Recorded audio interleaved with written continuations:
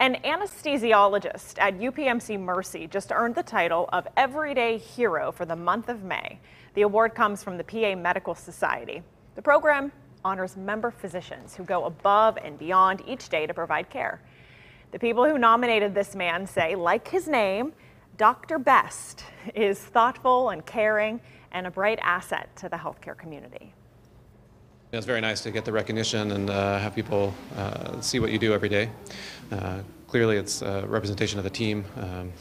Within the anesthesiology, we work with a whole host of CRNAs, operating nurses, other physicians, so it's reflective of everybody really coming together and taking care of patients every day.